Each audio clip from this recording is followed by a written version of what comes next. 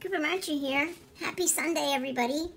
It's been a while since I've talked about helping my mom, but today I want to talk about how I help her in her office. She works on managing a website and keeping website content current, and so sometimes she's at her office desktop computer for hours. I try my very best to pounce on the printer whenever anything comes flying out of it, so she isn't bothered by it. She has 2 computer monitors, and so it's pretty easy for me to sit directly in front of one of them. I think this helps her to concentrate on just one at a time. Unfortunately, I no longer fit between the keyboard and the screens. That used to be very convenient, but I'm way too big to do that now. I have been known to help with that little devil she calls a mouse. It is cordless, so I can push it all over the desk and then down onto the floor.